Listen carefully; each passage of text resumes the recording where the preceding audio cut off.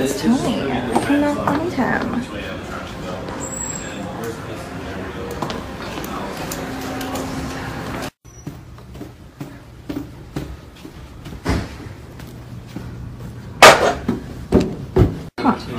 Princeton t-shirts.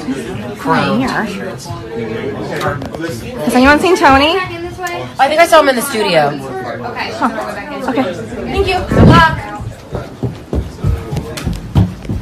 We had our big exclusive, CBS exclusive, the Bill Barr interview. He talked about whether he regrets becoming AG. Also talked about why he does not regret clearing the president, in his words, of obstruction. We had Lisa D'Amour, who made these wonderful things for my son. She was on to talk about what parents can do to deal with their college-age kids who are now coming back from college, coming back for the summer, trying to live by their own rules. Do you HISTORIC, historic Scripps National Spelling Bee, 8 winners for the first time. They had multiple winners of that number.